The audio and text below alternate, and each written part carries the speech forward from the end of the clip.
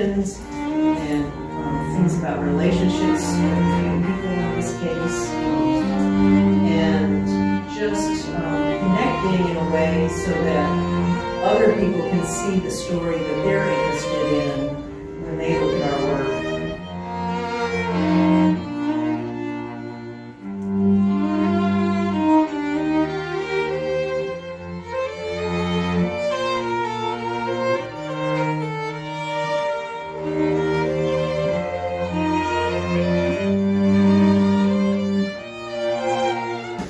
So I would just like to thank April and Elaine for putting together this amazing exhibit. You know, it's one thing to get the thumbnail images on your computer and look at them and try to figure out what moves you to write a poem. And then it's a whole nother experience to come into an art gallery and really feel the energy of the paintings, because I believe any piece of art carries the energy of the artist who created it.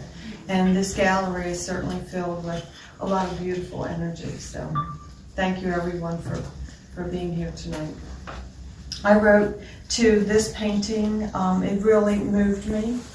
It kind of speaks to me about the whole immigrant situation in the United States. And I was very moved and wanted to try and capture maybe some of the thoughts that were going on with this family. Time at the bus stop. I had a vision that if we came here, we'd find a new kind of fortune. But who feeds guests with scraps from cans instead of platters heavy with fruit? My grandson places his hand on my knee and pleads, "Where is my bed? I don't want to sleep on this hard step again." But steps are all I can see. One step for food, the next step, maybe someone will smile.